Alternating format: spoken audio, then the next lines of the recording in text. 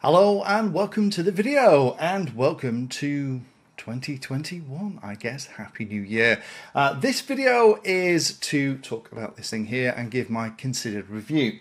Now, for those of you that have been following along, you'll have seen me build this thing out. This is the Blackhawk from E-Wings. In fact, E-Wings do an awful lot of different models, all very similar to this in the fact that it's actually hot wire cut foam and you kind of stick these things together. Now, for those of you that have watched the channel for a while, you'll remember that I kind of kicked off a little bit of a building frenzy on YouTube with the Dracs in particular. I did the lockdown build of the mini Drac and then did the nano Drac. And then I saw this from E-Wings, got it in and did the build. And I've had it long enough now, I think, to talk about what it's actually like, and specifically why this is very much different from a Drac when you're actually flying it. First of all, let me cover the electronics that's in here. Had a couple of people get in touch and ask about that. The links to the electronics are in the original build videos, but let me just run through this very, very quickly. Inside as a flight controller, we have the Maytec F765 wing flight controller. I'm a big fan of this and also still using the F405. Has a Maytec GPS unit, a Maytec video transmitter unit, which is configurable via the flight controller. The antenna underneath is a Menace RC Aeropod. The receiver I used in this probably wasn't ideal, it's a little bit too big, but it's the things I had hanging around. It was a FreeSky X8R. I decased that so it would fit a little bit better. On the back is a Turnigy Aerostar 50 amp ESC. I really like these. These are pretty bulletproof. The only challenge is that sometimes the soft start is turned on by default and you need to turn that off. The motor at the back. Now let me talk a little bit about the motor. I am using a lot of these Sunny Sky kind of motors in my builds at the moment. I originally put on this 1000 kV motor. So this one that I've put on it now is a X2814 1250 kV motor to replace the 1000 kV motor that was on it. I'll talk about the difference that made in a minute. The difference it made was night and day to how this thing flew. It flew great on 1000 kV, but fantastic on a 1250. But let me go through the stats later on. So if you're going to build this, definitely go with the 1250, I would recommend. Heard of pilots running this on 14 and 1800 kV motors and getting through the battery in a matter of minutes, but I'll cover that again in a minute. On the back there's a 9x5 inch folding prop. The servos in the wings are Turnigy 225 MG servos. Worth me mentioning this a little bit as well. I've got a couple of questions from people going, why would you put such cheap servos on a really expensive wing? A couple of things about that. First of all is that the servos are absolutely cheap. So as I mentioned in that video, I actually ordered 3 rather than the 2 I needed because there was a good chance one of them wouldn't be completely up to snuff. And checking it with the servo checker, that's absolutely what I found. And that's just something you have to do.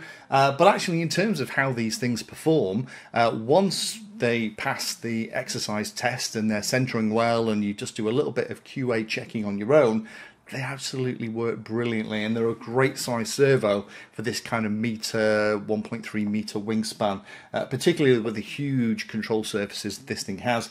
We need the metal gears and we need a decent amount of torque.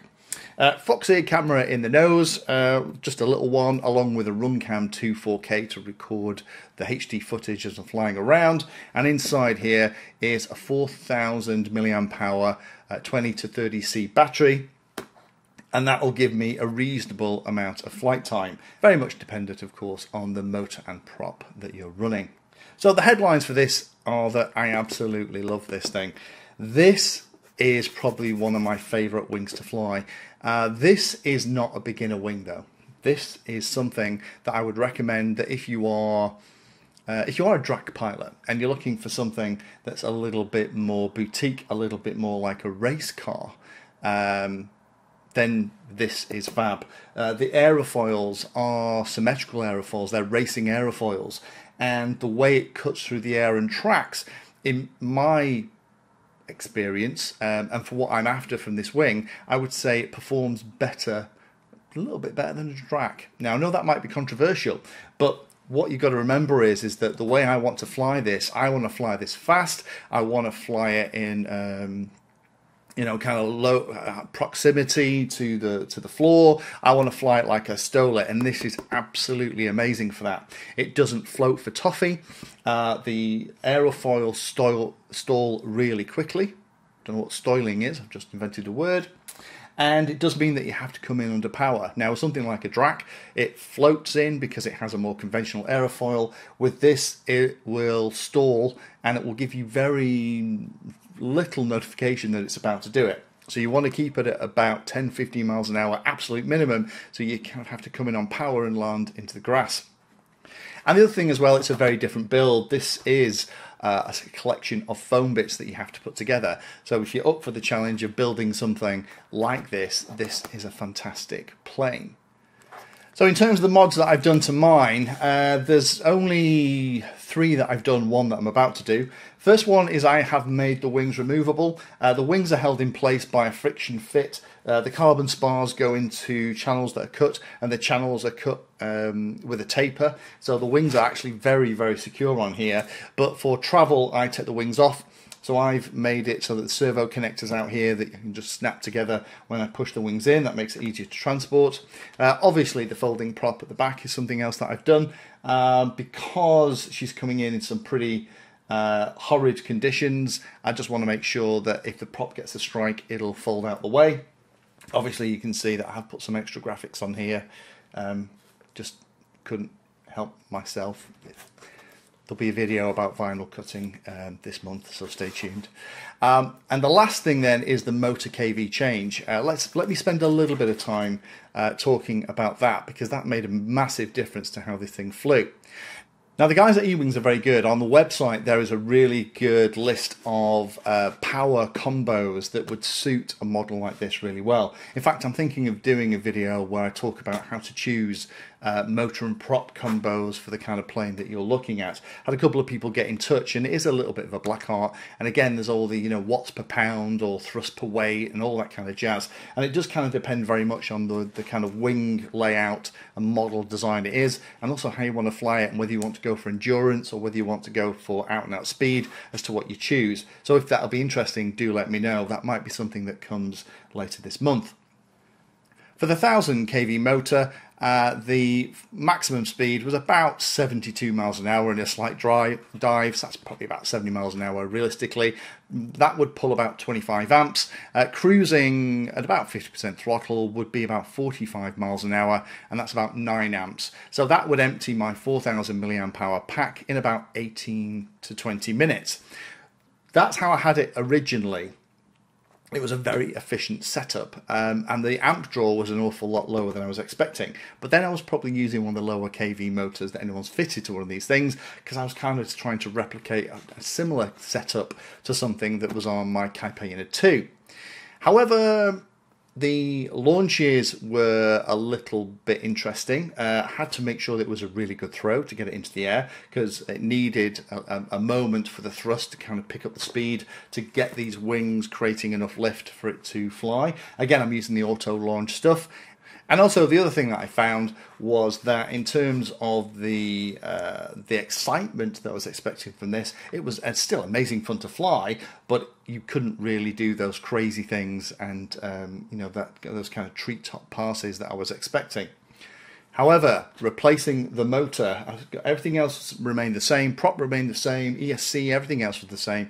Replacing the motor made this into a completely different beast. Launches were a piece of cake. It just takes off.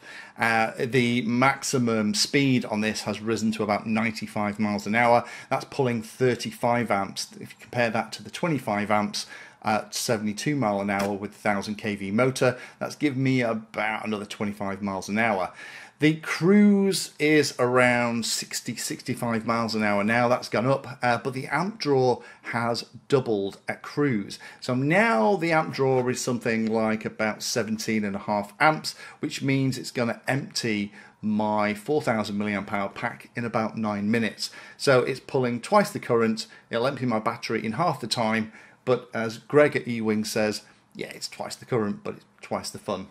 And it kind of is. So that's why I'd recommend, if you were going for something like this, I'd recommend a minimum of kind of 1100 if you want a more efficient setup. But actually, why would you buy this for an efficient setup? This is a race car of a wing, and that's the way you need to set it up. So 1250 or even 1400, if you really want to be a hooligan, is probably the sweet spot for this. The only last thing I am going to do, I'm going to fit a little buzzer in here. This is one of the Maytech buzzers. These are only £4 or £5. There's probably just enough room in here for me to pop one in. The reason for that is that I have had this land in very long grass, which it's kind of coming down in at the moment. I don't know if you can see some of the schmutz on the skids at the bottom. Hopefully that's being picked up.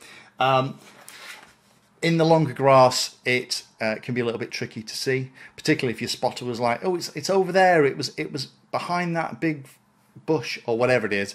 Trying to find it can be a bit tricky. Now there is the RSSI trick. Put a link down below if you want to go and have a look at that. But having a buzzer on it means I can just make this thing make a noise. I'm going to find it a lot easier. I'm going to add buzzers to all the fleet that I'm currently flying in the winter, just to help me find these bigger models, because it is actually relatively low profile. It doesn't take much grass for this to disappear, particularly if it's in a field that's got quite a lot of undulation.